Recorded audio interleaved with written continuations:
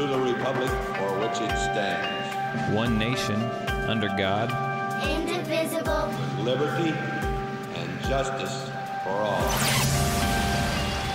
Guns, self-defense, concealed carry.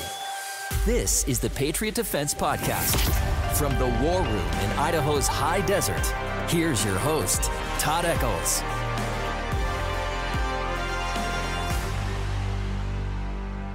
And we're back. Once again, it is Saturday afternoon, and we are tucked away in the war room somewhere in the high desert of southern Idaho.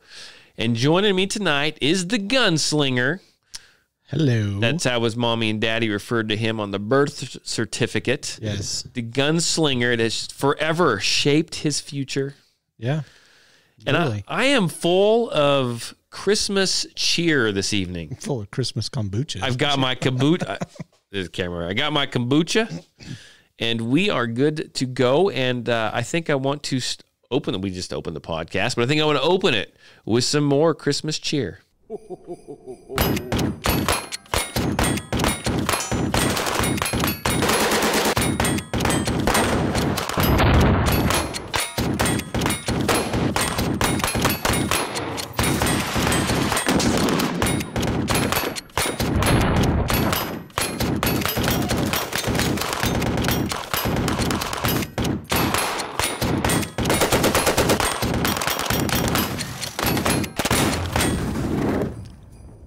That's one way to open the podcast.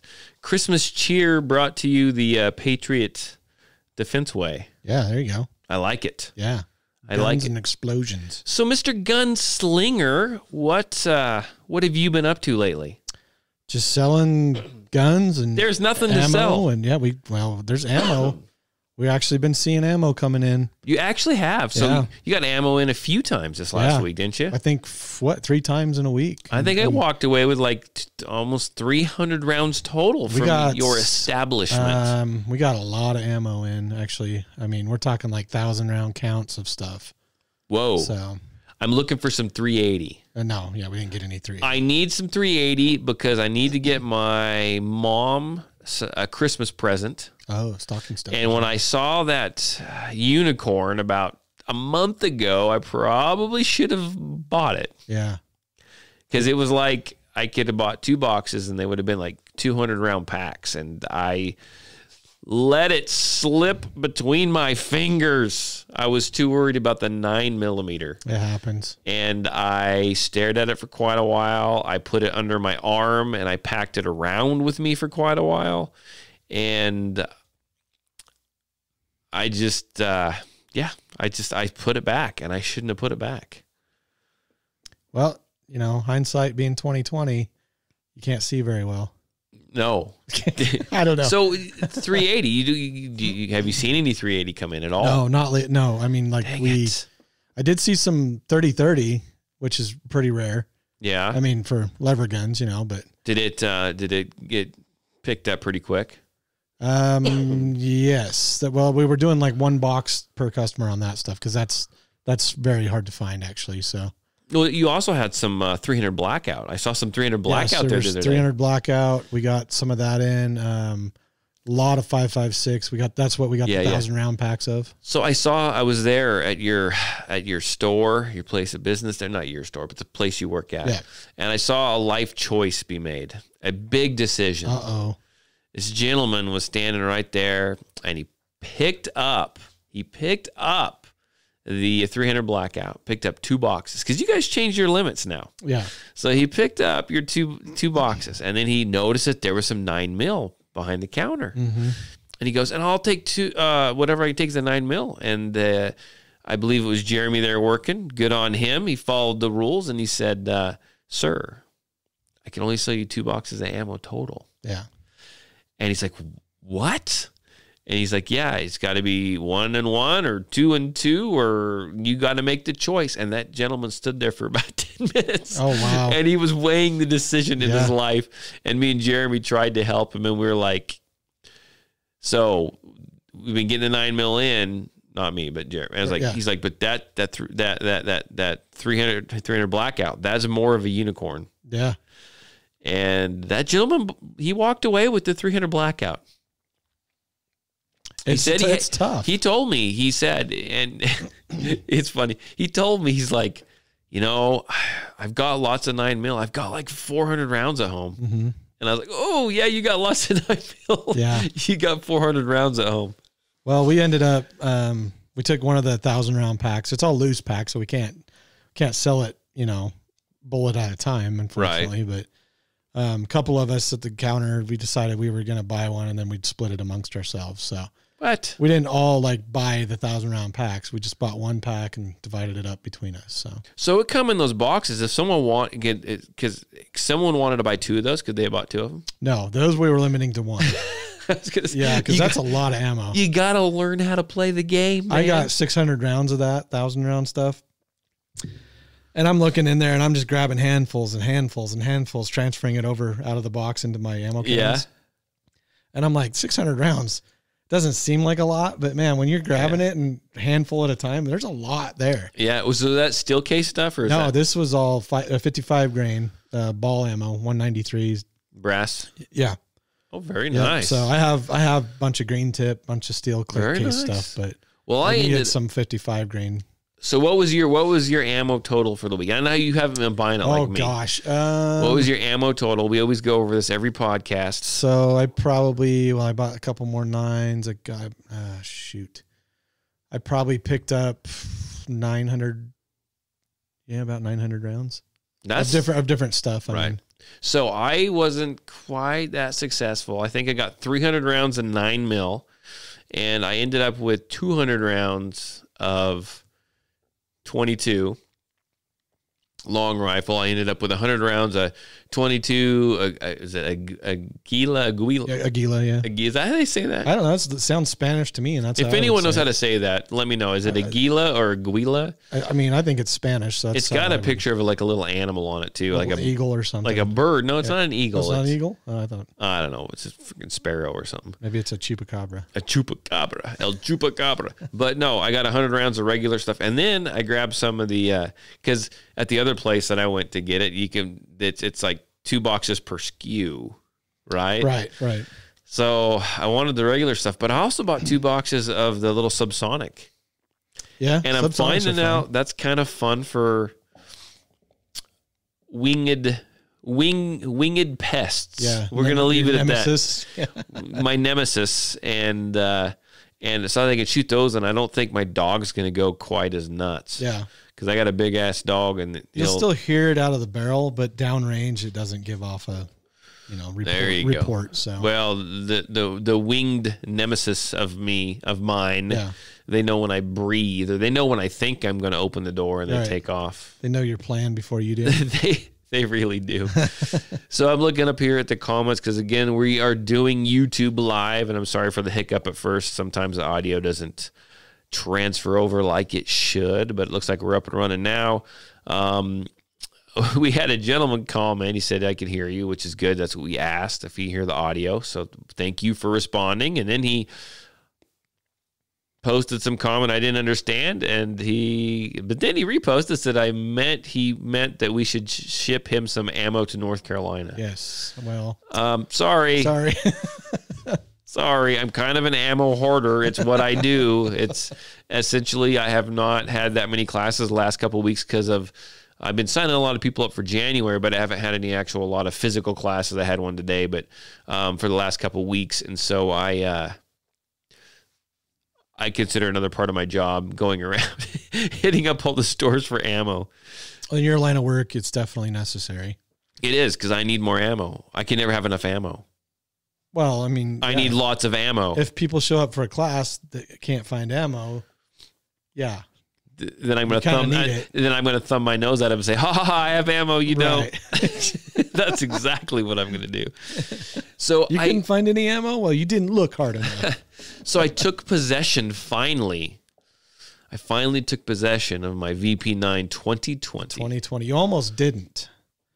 And because as soon as I found out it was at the store, yes, I'm like, oh, well, this might be coming home with me. It's already paid for. It was already paid for. But and you got to stand there and watch me fill out that Nick's bag. I hate that thing. I had to watch you fill it out, and I hate that. I had to open the gun box and look at it though. But you know what? I still haven't shot it. And you want to know why? No plate. Because I ain't got a freaking adapter plate for it. So I struggled. Am I going to mill my slide? What am I going to do? I don't want to buy a new gun. They're freaking $700 because they are. They are, yeah. Because I got to buy one that was milled and all this crap going back and forth, back and forth, back and forth. Finally, after talking with you, you kind of convinced me, just get one that's milled, right? That's what you do. You didn't tell me to, but that's what you do. So that's what I did, right? And now I can't find a freaking adapter plate. Exactly. Like nothing. People are like, go get rid of that Burris fast fire. Let's just get some Gorilla Glue and just stick it on there. They're like, get rid of that Burris fast fire. Get a Holosun. You can find a plate for a I can't. All the popular plates are no longer in existence. Nobody freaking has them. Yeah. I even looked to get one machined at a machine shop, and they said it was not going to be worth my while. It was going to cost way too much money. And that's why I haven't gone red dot yet. I mean, I shot one for the first time today, but once you go red dot, you'll never go back. Yeah, so either that or your credit's messed up. Yeah. Well, my credit. So here's the thing: is I've spent lots of money on a red dot, lots of money on a new gun, and the only thing keeping me from proceeding is a $25 plate. So if anyone knows where it's called a number 5 plate.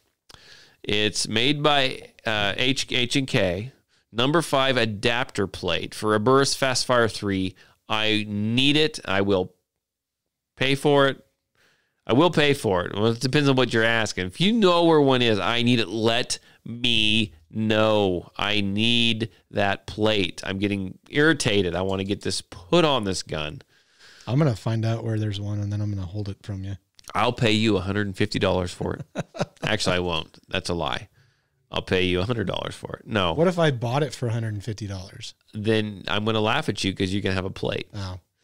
And you're going to have no VP 2020. Maybe we can use it to 3D print one for you then. Ooh, scan it. Whoa, scan it. That's not cool. That my phone came through. Oh, you still have Bluetooth. Yeah, Bluetooth is still on, so we will. Sorry about that. Dang it, dang technology. That was one of those days. But now I'm a little off my game now, dude. So what was I talking about? That gun. I was talking the VP9. Guess what I got to shoot today? Ruger 5.7.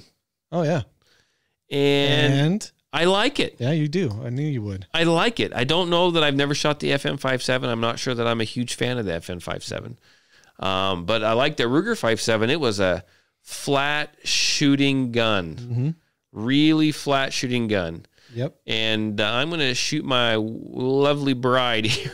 Little text not to call me. Don't call. I'm podcasting. This is super professional. This is why we have all the sponsors. That's exactly why we have all the sponsors. Well, you got at least one. So yeah, I think I'm going to go ahead and just. I think I'm just going to shut the Bluetooth off. All right. Okay. So hey, there. I was thinking about something. Oh, did you see the article? Did you see that article that came out of Utah? I think it was today. I know. Yeah. So let me... Talking about the robberies, right? Yeah, so Alex sent me. Alex is a listener, and he sent this to me. It was in Utah, which is just down the road a little ways from us, and the ATF is offering a reward. A reward of $10,000 because... For any information about guns stolen in Utah. Yes. So what it was is there was 3 gun stores, right? Yes. That were burglarized.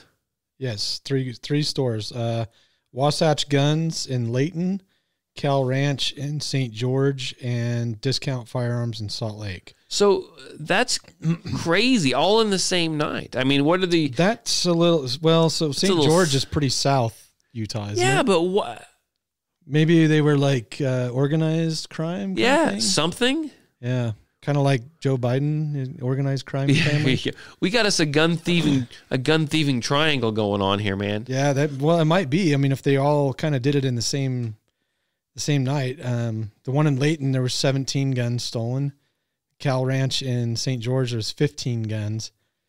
And the one in Salt Lake was 13 guns. And I'm curious to see if like they where these guns kind of cased the place and picked out like the ones that, you know, I don't know if they just grabbed any gun or if there were specific ones that they were. Yeah, we're not getting that information. Right. Not yet anyway, but it just seems kind of odd that in that state on the same night, there was 3 gun stores that were burglarized and there was a gun heist, man. That's pretty much what it equates to. Where are they taking them? What are they doing with them? Nobody knows. Nobody knows. But if you do know, call the ATF. $10,000 in your pocket. Besides that, the ATF wants to talk to you right now. Yeah, I'm sure they do. They want to talk to you right now. Yep. Why do they want to talk to us? What are they doing? They want to talk all the bull crap that they're doing. Is what they want to do. They're coming after arm braces. Mm-hmm. They're coming after 80% lower kits. 80% kits. Yep. Because man, heaven forbid you have an arm brace.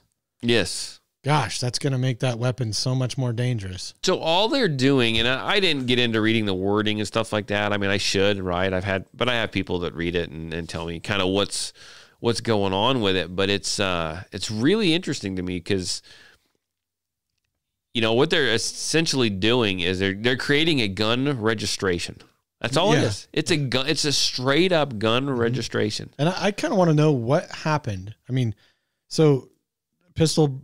You know, the arm braces, they were legit for however many years. Right. What happened that made them all of a sudden like not legit? Okay, so you want to this? Let me tell you this. So I don't have right now.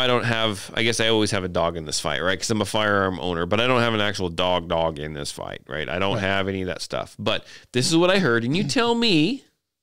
We heard it through someone we both know. I heard it through someone we both know, and it makes sense. He wasn't trying to get out of it, but this is kind of what he was explaining. So now I'm just going to preface this with, excuse me if I make some kind of mistake here, because I'm not. I've stated how many times I'm not a rifle guy. I'm not into it. I've never built one. I bought one. It hasn't seen the light of day in many years, and I don't have anything against them or those who like them, but that's not me. So. The arm brace, the original arm brace that they're talking about, right, came, and this is what he told me, was developed to enable people with disabilities, right, to be able to shoot. Correct? Okay, I guess that's what I'm told. And then once that was ATF approved that, and they went on with it. This could be totally wrong. I have no idea. Yeah. Approved that and went with it. He said then people actually started, different companies actually were like, oh yeah, just put an arm brace on it. Oh yeah, just put an arm brace on it. Just put an arm brace on it. And he says over time these arm braces. He said these arm braces got down to the point where you can't even get an arm in there anymore. Right. It's just kind of evolved. It's just kind of evolved. There's a blade and there's different ones. And so it's kind of like people have taken it, and I'm not saying this is right or wrong, but they have taken it and they just kind of run with it, right? They found the loophole. I won't say loophole. That's a bad word. They twisted the words. They twisted it to use, and now the ATF is coming after that. That's ridiculous. I mean, it is ridiculous. A short barrel rifle is not any more dangerous than a regular rifle. Right, and we shouldn't have any kinds of regulations, but I'm just explaining kind of what I heard, what I was told. Based on the definitions of the NFA, you know, a pistol is one that can be fired with one hand. Right. But look at all your modern ways of shooting. Everybody should be using 2 hands. I mean, right. Granted, there's situations you probably wouldn't, but so I've got something. Oh shoot. Keep talking about it. I think what needs to happen, instead of the ATF coming after people and possibly turning people into criminals just because they own something, maybe they need to ratify the NFA. Maybe they need to fix some of that stuff.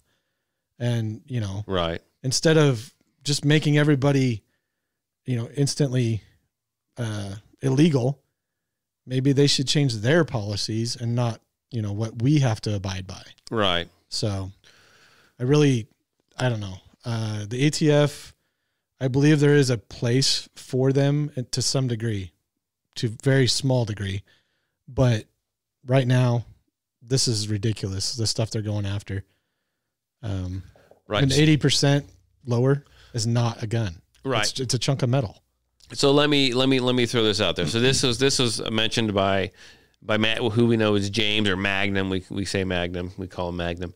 He'll know who he is. This is what he texted me, and he texted me this during our radio show. It says, "This isn't about the brace. It is about the forced registration through the redefinition of guns, especially with handguns."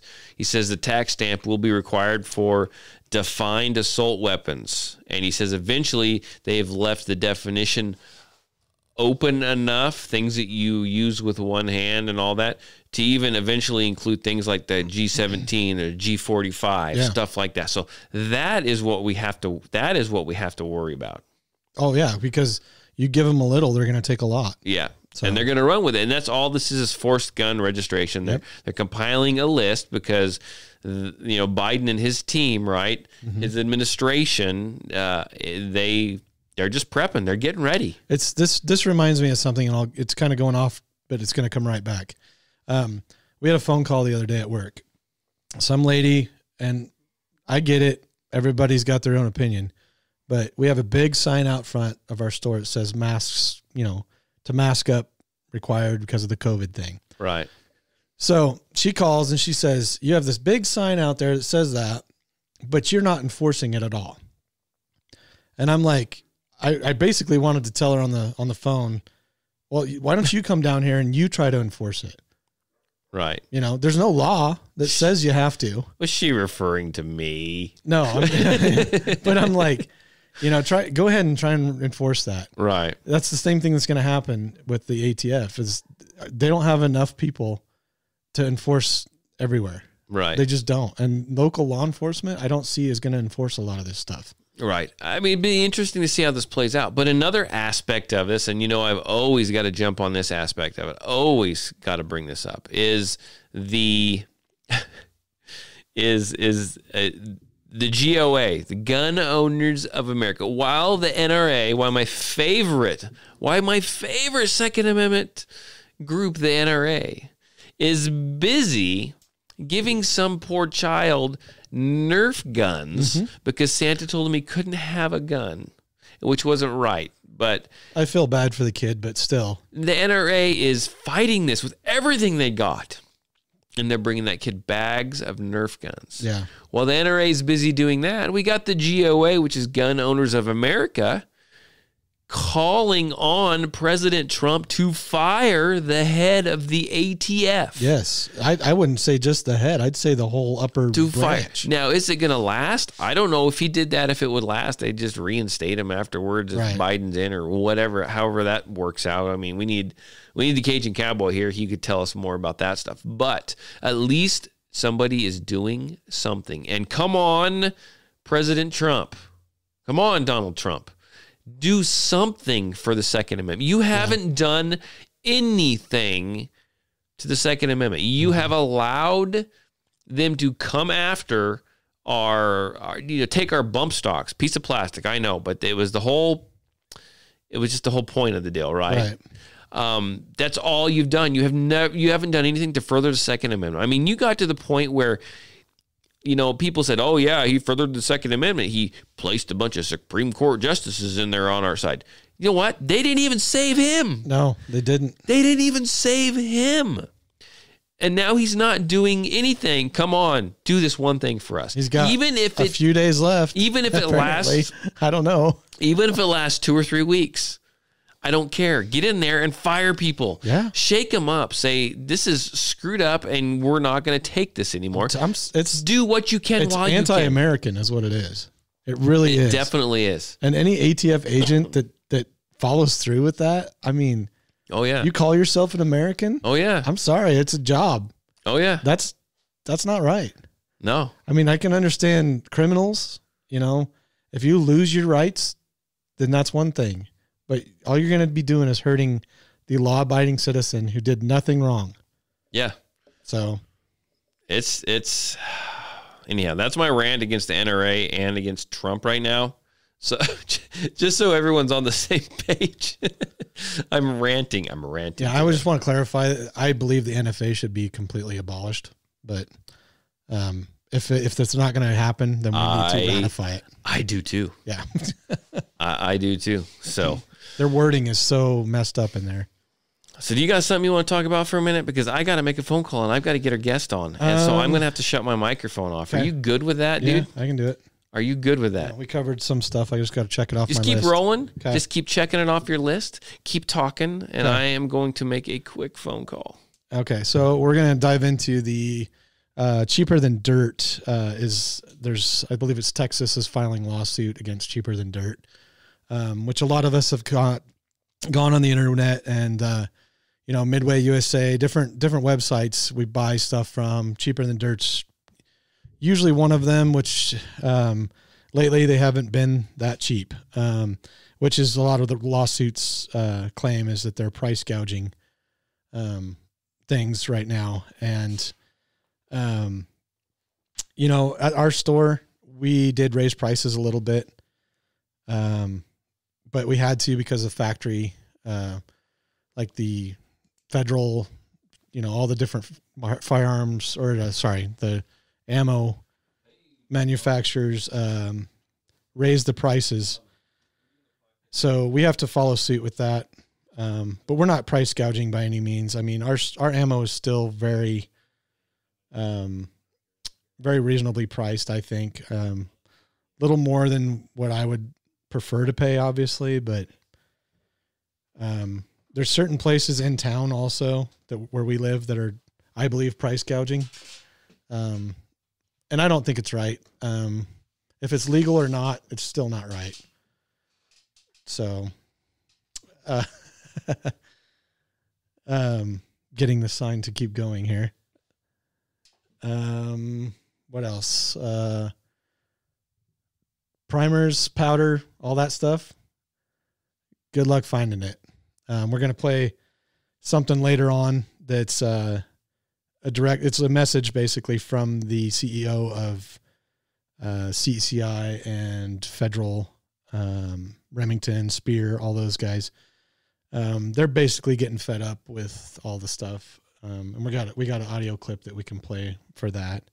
It'll come on a little later. But for now, you want to play it now? Okay, yeah, we'll play it right now. Okay, cool. Hi, I'm Jason Vanderbrink, president of Federal, CCI, Spear, and Remington Ammunition. And I got to say, I am tired of all the hate mail. I'm tired of people showing up at our factories. I'm tired of reading the misinformation out on the internet right now about us not trying to service the demand that we're experiencing. It gets really old when I hear and read constantly that our ammunition companies are not making ammunition. We're having secret warehouses. We are selling to only specific customers. And after a year like right now where we have hired hundreds of employees to support American manufacturing jobs, all I hear is we're not making ammunition. So we want to keep the team motivated so we continue to make ammunition to try to service this market. But if we just look back on basic economics, 7 million new shooters since March, times 2 boxes, which is a conservative estimate, is 700 million new rounds of ammunition our 3 factories have to help produce. That is impossible to do in 9 months. It takes months to train people. You actually got to train people to make ammunition. That takes time. You got to get the raw materials. And on top of that all, we're dealing with a pandemic. And at all of our ammunition factories, the health and safety of our personnel and employees are number one. So tie all of that in together, and you'll see today that we are indeed making ammunition. We indeed are shipping ammunition. We're not storing it in secret warehouses. But I wanted to address those rumors because every day I hear something new, and it's simply not true. Storing it in my warehouse. We're making all of the ammunition as fast as we can. We really, really feel humbled that the demand is high for our products. And I ask, please squash the rumors. You don't have to believe everything that's out on the internet. We are doing our damnedest to meet this demand. We appreciate all of our support for American manufacturing jobs, and it really humbles our thousands of team members that you've chosen our brands to help you with your hobbies, self-defense, hunting. We feel humble, but again, please understand we are doing everything we can to meet this demand. And I say good on him. Yeah, good on him. I'm glad they put that video out because ammo was so hard to find. And, you know, I've actually heard some of those rumors, and I obviously didn't buy into them except for the storing ammo in a secret warehouse because that's here. But I got good security, and you'll never find the ammo.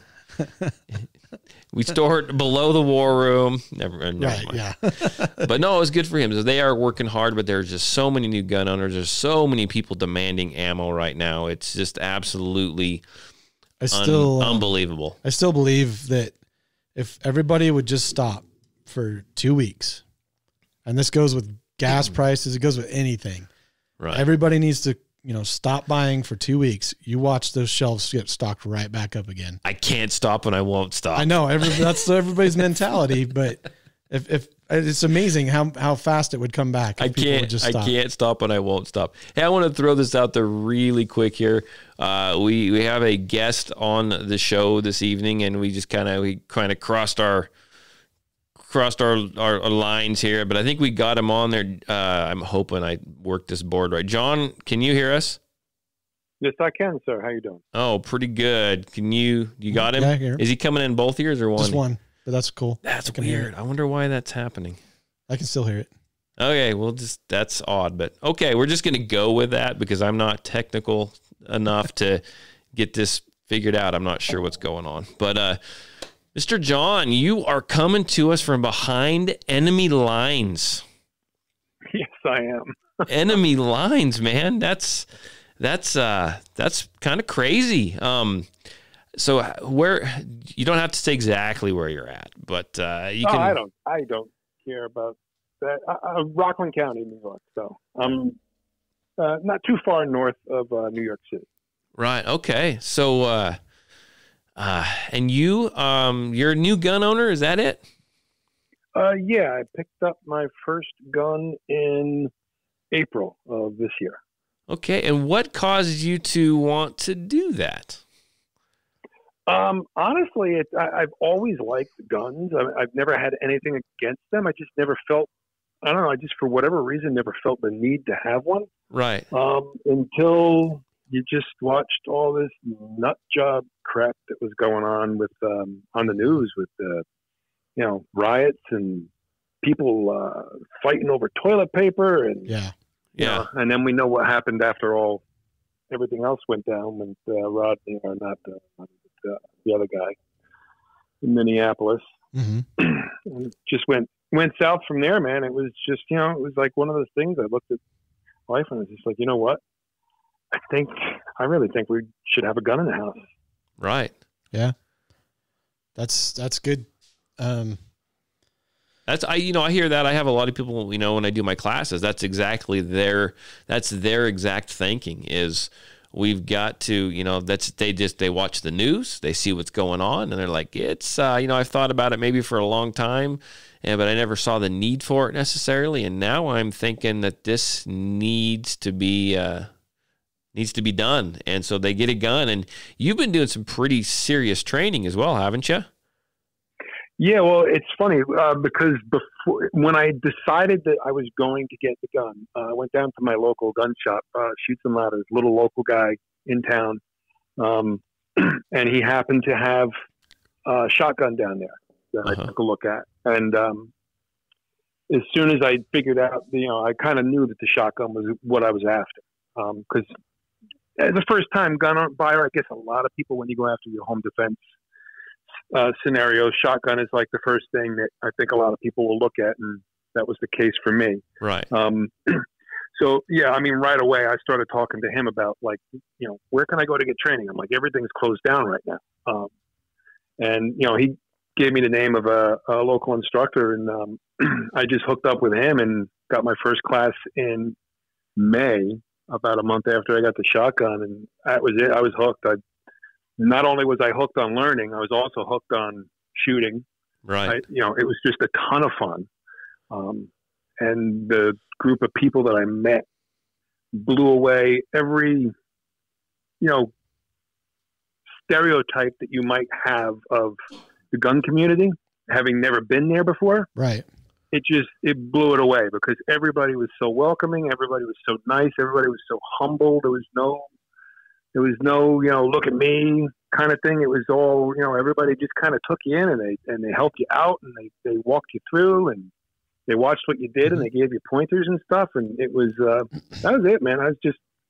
Then I just knew I just wanted to get a class, one class a month is pretty much what I've been doing since. Yeah. We deal with that a lot at the gun counter where, you get the new buyers and they're not sure what they're looking for. They're not sure what to do. And, I always tell them everybody's got to start somewhere. So that's good. Had you ever, before you bought your first gun, the shotgun, or even decided this, had you ever shot a gun before? BB guns and a 22. Okay. As a kid going through 4-H camp. Gotcha. And I really like how you pointed out that, the community of people that you met, the group of people that you're around, they were very welcoming, because I see that in my classes. I mean, we have people from all walks of life. Some people have been shooting a bunch. Some are brand new. Some of them maybe just be, fresh off the boat. They just moved here from another, like a war-torn country or something. And they may be very scared of firearms, but they decided that this is for them and they want to try this, right? And I have never, in the 8 years I've been doing this, ever had any problem with anyone speaking down to someone else. Everyone, they're just encouraging. And I'm the instructor, right? But I don't discourage people by any means, but I think the people in the class are probably more encouraging than I am. Mm-hmm. And it's phenomenal. I mean, someone makes a good shot and maybe they've never shot a handgun before and everyone cheers and claps and high fives, gives them high fives. Yep. And it's just a wonderful I've never been a part of a community that has been like that before. And it's always stood out to me too. And I'm glad you noticed that as well. Yeah, well, if you sit and watch some of these anti-gun groups and stuff, they make it sound like on their Facebook pages, the Trace, the Bloomberg thing, you'll see the people who are anti-gun on those posts. They automatically they just have this assumption that everybody is a whack job that has a gun in their hands, and they're just looking to go out and shoot everything up. And I guess you can't help but instill some of that as a preconceived idea of what the gun community might be about. Or, you might run into a few of those guys when you start going to classes. So, right. I know a bunch of people that I've tried to get into taking classes now since I've gotten into it. And a few of them are still apprehensive, but, you watch the first timers come in, not that I'm that experienced at this point, but I've been to a bunch of the classes with this guy, and I can see when somebody new comes in, and I try and do for them what the other guys did for me. I'll go up and say hi, I'll introduce myself, ask them if it's their first class, and, you just try and be as welcoming as you can be to them, because that's what I experienced. Right. It's really cool. Yeah, no, and that's awesome that you do that, because that's the future of the Second Amendment right there, right? We have to be welcoming. We've got to bring people in, and just now with everything that's going on, I'm pretty sure you probably heard that clip, and it probably was too loud in your phone when I got you fired up here, but they were talking about all the new gun owners, right? And a lot of those gun owners, they don't always, lean right. Some of those are they're Democrats, they're liberals, right? There's a lot of them. And there are, and they have just now realized that they have, their new gun owners, they've realized that they've been lied to. They've been lied to. It's not as easy to get a firearm as what you think. And so I think that if they are going to move forward and they are going to come and they are going to learn, right, and learn how to defend themselves and learn how to, stand up for the Second Amendment, that they need people to be accepting and not, oh, you Democrat, what are you doing here? You've tried to take our guns. You've tried to this. You tried to that. We don't need to chase them off. We need to be there and help them and educate them and welcome them. And I think that you're doing a great job of that. And I applaud you for that. I think that the gun community as a whole does pretty good at that. And I think that if there are some of them that don't, I think they probably get weeded out really fast. Mm-hmm. Yeah, I think so. There's I haven't met anybody that kind of fits. I've met a few guys that are they kind of have that little bit of a bravado thing going on, but they keep it in check. Right. at the classes. But, you know, I mean, the other thing that really struck me is when I got into the gun community and I started talking to people, and then more importantly is I started to look at, being that I live in New York and we have the Cuomo's unsafe, we call it the unsafe act, but he calls it the safe act here. Right. You know, and I never realized just how difficult it has become to obtain a firearm in New York, and how limited what you can actually buy is here. You know, I mean, you guys can have all these really cool rifles and stuff out there in free America. You know, I mean, we actually have some cool stuff, and I sent you the picture of my AR-9. Yes. It's got everything you guys have. Oh, yeah. You know? It's slick. And it's technically legal, but it's, you know, it's because it falls into that whole, you know, other loophole, I guess, whether it's a loophole or not. I call it a loophole, but because I'm sure the government's going to try and close it. Oh, they will. Everything going on with it's one of the classifications. You can see what's going on. Yeah. Yeah. And you can see what they're doing now with the pistol braces now. Yeah. Yep. So they're coming after those things with that. So where, you know, and you just have to, you know, I'm not behind enemy lines, and you need to like move somewhere where you can be more free, I think. Yeah, I know I do. But let me throw this out there, and you know, I may be ignorant to the whole fact. You're talking to someone who doesn't like to leave his 2 acres, but so in New York, I mean, how hard is it just to go out and shoot? I mean, are there I mean, it's really hard. Yeah, I would imagine it's you got to be a member of a range, or there's not very many ranges. I mean, here we can go out into the desert and we can just start shooting. Mm-hmm. Yeah, no, I mean, here where I live in Rockland County, you can't discharge a firearm on anywhere, I think, in the county, unless you're on a range. And there's only like a small and they're all indoor that I know of, right, in Rockland County. But once you start to get upstate, it's a lot more friendly. And when I say upstate, I'm talking about like just the county above me. Right. It gets a lot more friendly there because there's more open land. So it's if you have land and you can be 500 feet off a road and 500 feet away from a dwelling, you can discharge a firearm if you either own the property or you have the permission of the landowner to do so. I was cracking the door out of my my master bedroom today, shooting at birds. Nice. I was laying none of that here. Well, I was laying prone on my upper deck with the door cracked. I was laying on the carpet with the rifle snaking out of the door, trying to kill my winged nemesis friends. So that's what we do here. But you also have texted me and said that you applied for a concealed carry permit. Did I read that correctly? I applied for what they call. I can't get a unrestricted one in New York State. I can get what they call the sportsman restriction, which means that I can carry concealed at a range if we go hiking on my property. But that's pretty much it. Like I can't go downtown or I can't go out shopping and carry the handgun with me. Right. And it's going to take me at least probably 6 months before that process is even played through and I get in front of the judge and he tells me whether or not, the state is going to let me have the right. And that's just for the limited version of that. That's for the limited version. Yeah. I talked to a cop buddy and I asked him, when I fill this out, I said, should I just go for the unrestricted and then let them knock it down? He goes, no. He goes, don't even bother. You won't even get it. I've heard that.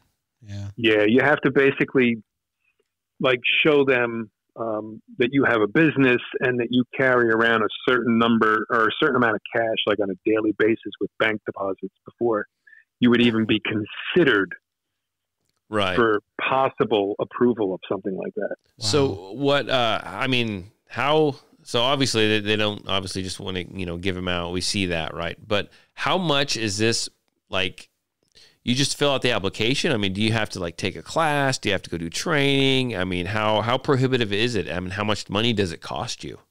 Well, it's $150 they take from you, and that's not guaranteeing if you don't get approved, they keep the $150. Oh, wow. Oh, sure they do. Of course. But as far as training goes, that's the other backwards thing in New York State is that until you have the permit, until Daddy says you can have permission to have a handgun in New York State, you're not even allowed to have a pistol in your hand. So you can't get any training to see if it's even right for you. Oh, really? Wow. Yeah. You're like, I could go into New Jersey and rent some time with a handgun. I would have to have somebody else in the stall with me. But in New York State, I can't do that. I couldn't even go to a range and have a friend teach me, unless he wanted to, kind of do it on the sly and maybe risk getting in trouble if there happened to be an ATF agent or something like that in the building that day. So yeah, I mean, it's just backwards. They make it as hard as they possibly can. So they just try and discourage you. You can't even, I mean, obviously you can't. So once you get your permit, that allows you to actually purchase a firearm. Is that what you're saying? Yes. Then I can purchase a firearm, but you can't go and figure out what you like, right?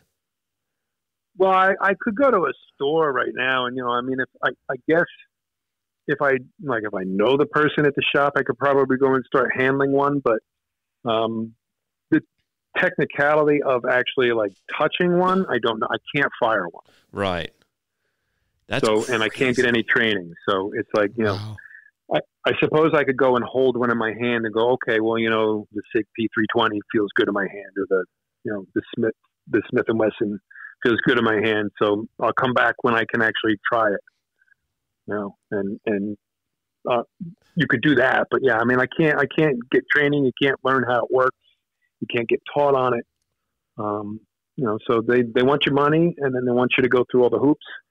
I mean, the whole process is crazy. I had to have 4 people that are not family members, that are not related, that I've known for 2 years or longer, and they have to live in my county as character witnesses. Oh, wow. Wow. That's ridiculous. Yeah. And then everybody in the house that lives in the same dwelling that is over the age, I'm going to say 18, but it could actually be lower than that. But 18 for sure, I know would be it. You have to get notarized permission from every adult in the house. Oh, wow. That you can have, that they give you permission to have a permit for a pistol in the house. Oh, so, my gosh. I mean, think about that. So if you have a big family and you've had, say you got a couple of brothers, or, you got siblings live with you for some reason, and then you've also got kids. Now you have to go march down to your local notary with, 8 pieces of paper and have everybody sign saying, yes, Daddy can have permission to have a pistol in my house.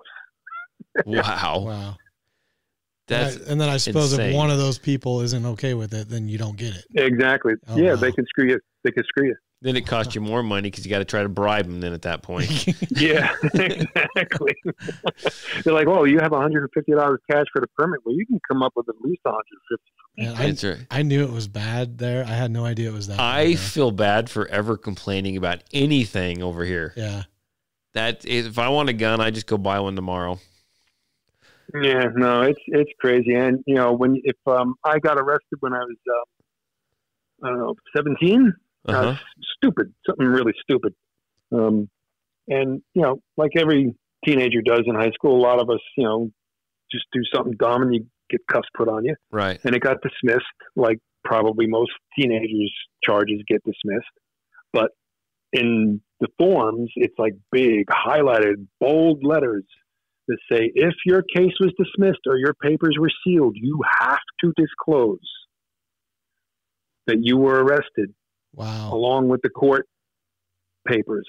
Even as a minor, Because- that's crazy. Even though it's a minor, even though it was dismissed or sealed or tossed out, if the cuffs ever went on you for any reason, you have to declare that, because Oh my gosh. if you don't, it's grounds for automatic dismissal when they do the background check. Wow. So how soon before you move out of New York? No, dude. I'm about 5 years too late. Oh, dang it. So what handgun do you think that, if you get your permit, right, and you just, what handgun are you thinking about?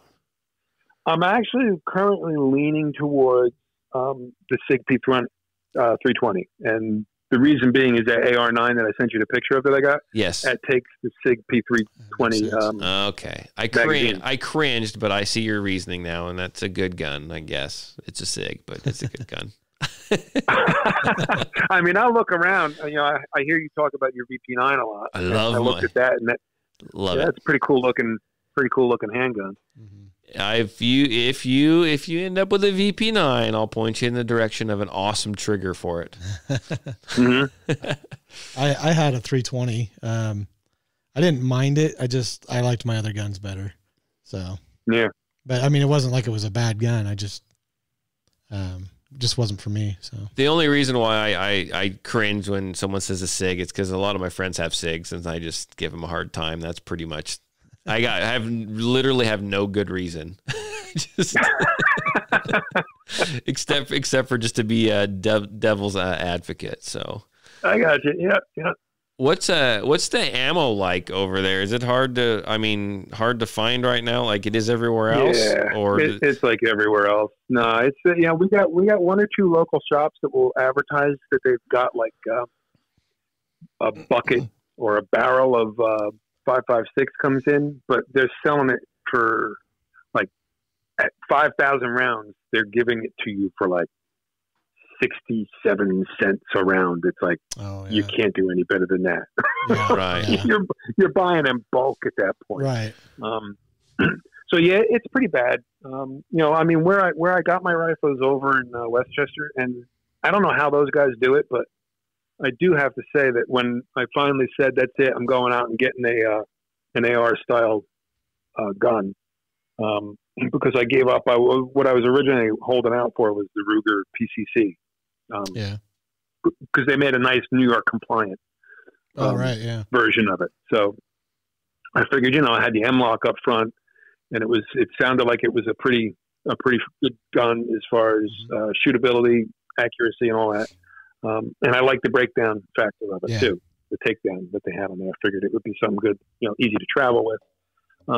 But they just were not showing up anywhere, like everything else. And everybody was like empty here. There's no guns to be found.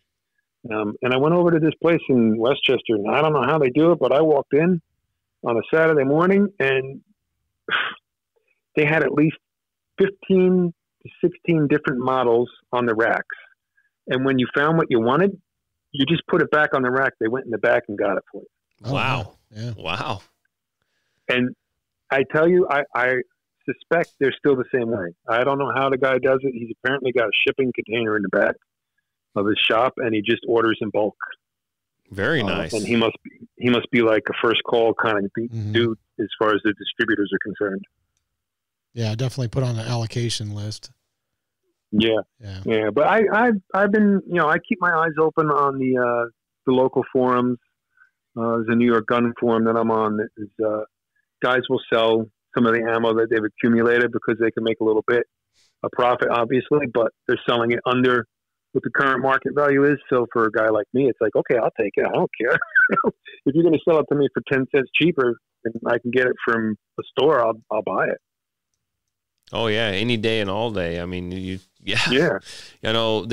around here we have some places that just price gouge like crazy, and then we have like one of the places like Mark works at, which is they're just regular price. It's fantastic. No, they didn't change their prices, nothing like that. Now they limit you to a couple boxes, which I understand. Yeah, but I mean it's still good prices, and it's but those guys that are price gouging, they do it because people buy it. People pay it and they sell out. And there's a guy in town here. He will routinely get in anywhere from 15 to 20,000 rounds.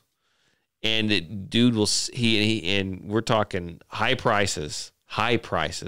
He'll sell out in 2 hours. Every single time. It's absolutely crazy. I mean, that's the one thing that I definitely picked up on pretty quickly is that there's a sense of panic, and I'm glad I got the shotgun when I did, because it turned out if I waited about a month or two, there would have been no shotguns to have been had, at least none that I wanted. Right. I either wanted the Remington or I wanted the Mossberg. I ended up with the Remington 870. Oh, hang on to that, because you probably won't ever see them again. Yeah, I know. I can't believe that company bankrupted themselves for the second or third time. Got too big for their britches. So is anyone in your, I mean, I'm not trying to get too personal here. Is anyone in your household interested in shooting or doing that kind of stuff? My girlfriend, she filled out her permit for the pistol at the same time with me. Oh, very nice. Yeah. That's cool. Yeah. She's gone out and she won't shoot the shotgun because it makes it. She's nervous. Right. She's small stature, so and I can understand that. I mean, I told her, if you just hold it right and you get the right stance, I'm like, it's going to kick, but it's not going to knock you over. Right. You just got to be ready for it, and then once you do it the first time, it won't be so bad. You'll get used to it. But I can understand. She doesn't want to shoot that, but she shot my rifle, and she wasn't crazy about it, but she's going to go back and she's going to shoot it again. She's said that she will do that. And she shot a handgun a few times, as have I. Right. But, technically I haven't. Sure. No, I got it. If anybody's listening, Andrew Cuomo. Nobody listens to this. What are you talking about? I can't do half this stuff on here correctly anyway, so nobody wants to listen. No, so to your girlfriend that it's she just has to ease into it. My kids, my daughter, she was 12 years old and she was on her school's trap and skeet team, and she would shoot routinely every week, and she shot it up at state, a full size 12 gauge Benelli semi-auto. Or Beretta semi-auto, nice. And she got to the point where that's all she preferred. She didn't want to shoot anything that was even cut down to fit her. She liked that big one. So, she'll get there. She just has to be around shooting probably a little bit more. And that's awesome, though, that she's, joined in with you a little bit there, and she's not, fighting with you. Yeah. I mean, that was the best. That was the best part. When I first mentioned it in April, I was kind of like, here we go. I don't know if I'm going to win this one. Yeah. And it was kind of like, yeah, okay. That's cool. Because she was watching what I was watching. And I mean, I don't know if you guys got to see, I mean, New York obviously got hit very hard with that first wave of COVID. So it was the sense of panic here was amplified, I think, as to what was around the country. Oh, I bet. Yeah. I saw it on the news. That's, it's, oh my gosh. The country is just insane right now. It just has been all year, and stuff changes every hour, and it's just absolutely insane. I can't even imagine. I can't even imagine living over there. I mean, Can you, Mark? No, I mean, it's very difficult. I think about when we sit here, me and Mark sit here, and we talk about before we turn the microphones on. We talk about all the problems around here. That's like nothing compared to over there. This is like absolutely not. I'm never going to complain again, Mark. Yeah, it's definitely hard to when you hear how things are over there. I mean, I can't comprehend that. It's just because I grew up here in Idaho, and it's been like that my whole life. I mean, we've just been free to do whatever pretty much. Right. So that's totally weird to me to hear that stuff. Yeah. Well, I mean, it's not even just the guns. It's, just the way they're picking on small mom and pop businesses over here, restaurants and places like that are just being, and you can see these people on the news, their hearts are breaking. They're losing everything. And, Cuomo's just up there taking in his tax money and giving himself a $25,000 a year raise this January. Wow. Man, that's just... It's from all them $150 pistol permit money that you never... Yeah. Well, and people keep voting to let them do that. I mean, they keep voting them in. I know. Yeah, I just don't understand that. Well, if he gets reelected again after everything that he's done to small business owners this time around, then you know what? Then I'm out of here. Yeah. Ahead of schedule. Nice. Come see us in Idaho, man. We'll save a place for you over here. Yeah, there's lots of room. So there's lots of room. It's still pretty cold there, though, isn't it? I hear you guys talking about your cold weather. It's cold right now. I mean, probably not any worse than what your nor'easters or whatever. So it was almost 50 degrees today. Oh, that's better than it was here then. Yeah. So I mean, how much snow you got? You guys got that? Did you get hit with that big storm? We got lucky right here. We only got about 6 inches, but anywhere north of me, like 5-10 minutes, even it was like they got a foot. You got more. You got more than us. Yeah. We get that in the mountains, but we don't get that around here. So right. We're in the high desert. We're kind of in between the mountains, and we do get snow. We've had some bad winters, okay? Mm-hmm. But I mean, as far as cold, I mean, how hot does it get there in the summertime where you're at? We're going to convince you to move here. Well, we'll get on a hot summer day here would be like low 90s. Average would probably be 90, very high 80s. We're pretty close. We might have a couple weeks in the hundreds. Okay. Yeah, but it's a dry heat. It's not humid. It's a dry heat, they say. Yeah, it is. And so in the winter, how cold do you guys get there, and how much snow do you typically get? We're going to convince you to move here. Typically, we haven't gotten much snow for the last 10 years here.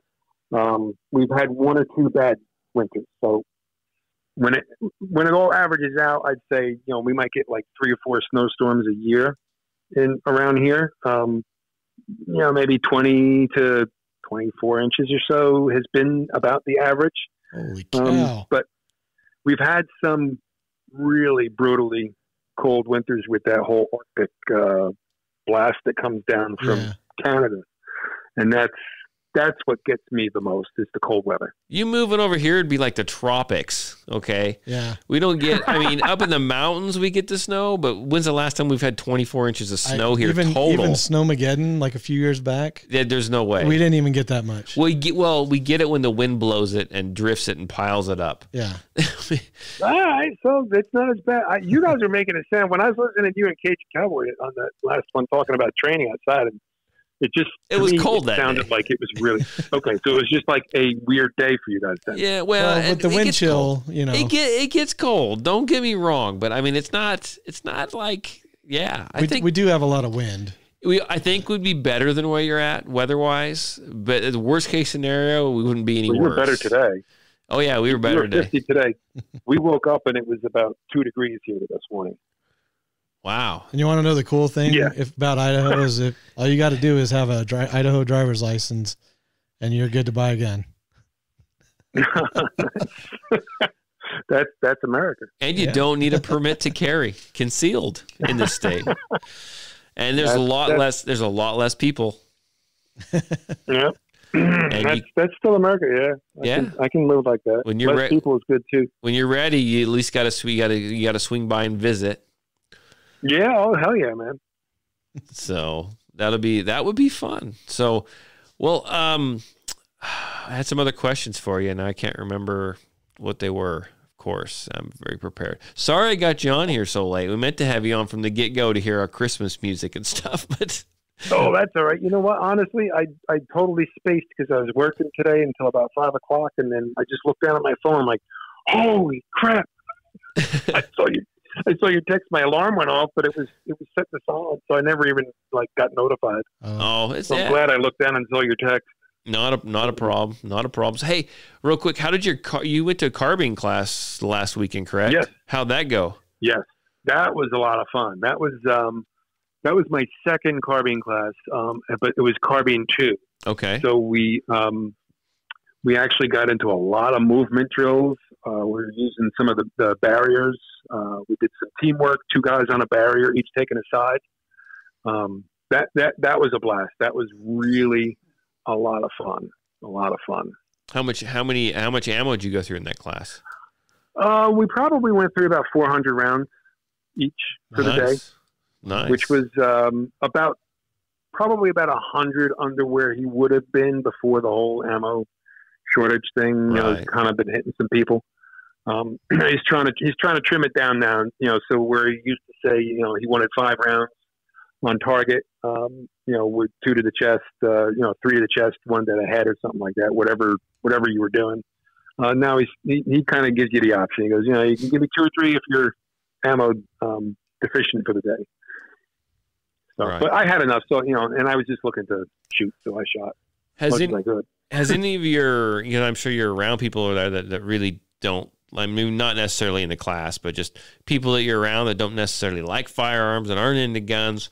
Has any of them questioned you or given you some crazy look or even chastised you? No? No. As a matter of fact, I've come to find out that more of the people that I actually have talked to on a daily basis are actually into guns, and it's just like something you keep quiet around here. Oh, gotcha. You don't go out, you know, spouting off that you are into guns around here, because, you know, you never know when somebody's gonna come knocking on your door looking for what you've got in New York State. You know? That's true. So I found out, like, my neighbor right behind me, I kind of knew he had guns, but I didn't realize that he was as into them as he is. You know, so that was really cool. And they were actually our first 2 signatures on our paperwork. Yeah. So that was great. And that got the ball rolling. And then, you know, the other people I talked to, one other person, my other neighbor, come to find out that she's been considering getting a permit the whole time. I'm like, wow. Do it. I'm like, do it. We'll sign. I said, I will tell you everything I've learned up to this point. I said, but just go do it. And that's the way it's been. I've been finding out more and more people are into it and support it. You know, and that goes to, I was going to start saying before, but the other thing that getting into the community around here has awoken me to is, you know, just how passionate a lot of the people are around here about their rights and about how restricted, you know, Cuomo and the local governments are trying to make it, as far as, you know, making it as difficult as they possibly can. They might not be able to strip away your rights, but they put up so many roadblocks that a lot of people just go, oh God, they make you give up. Yeah, exactly. Huh. There's a lot of people that support it. And I think there's a lot of people that were the way I was prior to getting my weapon, which is that I never had a problem with it. I always thought it was your right. I never thought it should be restricted, but I just never practiced, you know, or wanted to exercise my rights until this year.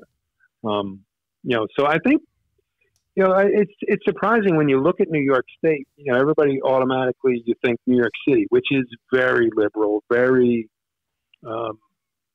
left, very democratic, and that's not always necessarily a bad thing, but very anti-gun.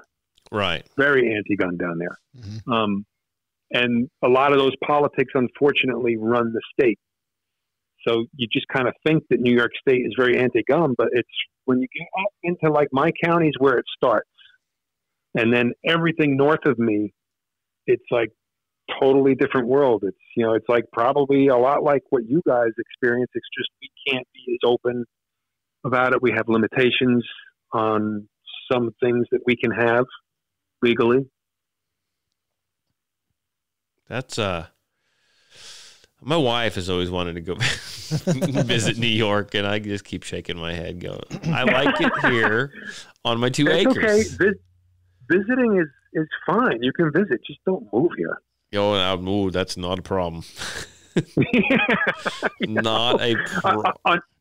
Unfortunately, New York State will not recognize any other state's right to carry. Right. Yeah.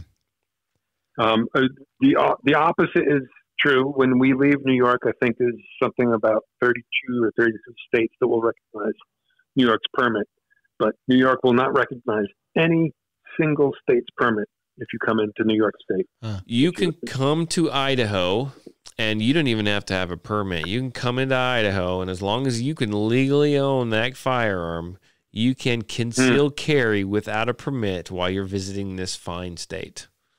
Yeah, there's a lot of nice states like that. I'm definitely going to have to. When I leave here, I've told people, I said that there's a couple of stipulations, taxes being one, property being another. You know, have enough property that we don't have any neighbors that we can directly see. Mm-hmm. And I said, the main stipulation for me, though, over the last year or two has become, I am not moving anywhere where there is a noticeable population of ex-New Yorkers. Oh. Because they bring their politics with them. I think I've met one. So yeah, well then Idaho would be a great place for me because I would go there, and my goal is to move there and to just blend in, just be a chameleon. And I what do you guys call yourselves? Idahoans? Idahoans, yep. Okay, well I would be an Idahoan. So here's the thing: you gotta so we're good, and you said you don't want to go where there's any ex-New Yorkers. We have Californians. Well, they're even worse. They're trying. They're trying their darndest to do. So far, I haven't met very many that are bringing their politics with them, though. Yeah, a lot of them are really good, and they come up here and they take my classes and they want to get their firearms, and so it's kind of a good deal. Yeah. But I really appreciate. It's probably I don't even know what time it is there. It's probably late. Who knows? No, it don't matter. I really though appreciate you actually listening to the podcast, finding our podcast. It's yeah, awesome. No, I started searching for gun podcast, and yours was one of the ones that popped up, and I think for a little stretch there you weren't really putting anything out, and then like the last several months I've been catching. I'm like, okay, it's on the rotation now, and with that last one that you put up and put out a feeler for people that just kind of contact you if they were into shooting or new or something. I was like, let me just send off. Yeah. Works. Know my story. We like to talk to people, and there's not very many people that get a hold of us, so we really appreciate it. I blame Mark. Yeah. I'm pretty sure Mark's the reason. So, but I think unless you got anything else you want to throw out there, I mean, I think we're good. I just wanted to thank you for joining us. I do appreciate that, and you've got my number, and you can continually text message me, ask me questions or whatever. We'll probably, if you've come on here once now, we'll probably get you back on again sometime if you're game for that. Oh, hell yeah. Well, I'll probably have a good story to tell you in January because my course for January is going to be a force-on-force class. Oh, that's fun. Yes. Yeah. Yeah. The instructor, I was hesitant about taking it, but the instructor who has come to know me now, he said, "Do you trust me?" I said, "Of course I do." He goes, "Come, you'll be fine." Yeah. It's a good adrenaline rush. Yeah. I enjoy doing that stuff. It's so much fun. Yeah. Yeah. I'm actually looking forward to it. I know that I'm gonna have jitters that night, like getting into, the pre-talk that we do before every class. I'm sure I'm gonna be like all antsy and amped up for that one. Well, that's cool. I look for we'll have you back on for sure, and you'll have to give us a breakdown on that and send some pictures or do something. That'd be awesome. I'd love to hear that. Yes, yeah. Well, I'm sure you can tell me what it's like to be shot, right? Because I know you get shot by your students a lot with them. I have been shot. Yes, I have been shot, and that's super fun. In fact, I signed up a whole bunch of ladies for a class, and I think that's why most of them signed up is because they knew that they were going to get to shoot me with the Sims rounds. But Mark doesn't realize he's going to come help me, and he's going to get shot at. I already too. Volunteered for that's that. That's right. So. Mark's going to get shot at too. So I'm used to it, so it'll be fun. But no, we appreciate having you on, and keep in touch, and we'll get you on in January. But cool. Thank you for having me, man. It was a pleasure to talk to you. Yeah, it was absolutely fantastic, and I'll catch you later. Thank you very much, John. All right, thanks, Todd. Okay, take care, Mark. Yeah, okay. Thanks. Bye. Bye-bye. Okay, well, that was John from Behind Enemy Lines up in New York, and he was on here, and he was chatting with us, telling us what it's like to try to be a firearm owner and a Second Amendment advocate, and that was absolutely insane. I had no idea. I mean, I thought I knew how it was there. I Yeah. had no idea. That is, oh my gosh. Yeah. I mean, that was crazy. I feel so much freer having heard that. I complained so much about Idaho. I'm done complaining, man. I am done complaining. I mean, so this is what is awesome about John. So, and I was just thinking about this because it's the time of year I start planning my next year. And I know this podcast is going a little bit long, but I want to throw this out there because it's something I've been thinking about for the last week or so. You know, I instruct, right? I have people, lots of people. I get busy instructing. My weekends get full. Everything gets full. And frankly, I don't go out and, I mean, I shoot here, right? But I don't go and take other training classes like I should. I used to do a lot more, but it's been a while since I've done that. And I'm thinking, you know, I'm going to go get USCCA certified probably in February and do some different stuff like that. And I was telling my wife, I was like, I go and I run all these races. I think maybe I need to pull back from that. Still run and train and that kind of stuff because that's important to me. But I need to maybe go and I'm willing to pay the money to go run these races. I probably should take the same amount of money because it's not going to cost but the same, and go and do some more training classes and actually do some more stuff. And kudos to John, right? He's somewhere where it seems like it's pretty almost like a non-permissive environment for the most part, right? Yeah. But he has went and he's got what he can get. He's got his shotgun. He's got his 9mm carbine rifle, and he goes and he takes a class every month, every single month. Just the fact that he's doing what he can, yeah, that just shows he's not backing down. He's not giving up. And can you imagine the type of stuff he'd do if he lived in a state where he could actually go and do that more? Oh yeah. I mean, I'd probably have 100 times more fun with it. Oh, so much more. And it's just, so that is a good example. I mean, I have people that take classes from me and they shoot in class and that's it. They'll never pick up their firearms. Train people. You need to train. You need to get out. You need to shoot. You need to do all kinds of stuff. You got to keep growing your knowledge base. You saw me tonight. It's been a while since I've shot, and I was jittery as heck. I mean, I couldn't hold steady. Oh yeah. So time to get out. Time to get out and shoot. Time to get out and do something. So. But hey, thanks again. I know he's probably going to re-listen to this, but thanks again, John, for coming on.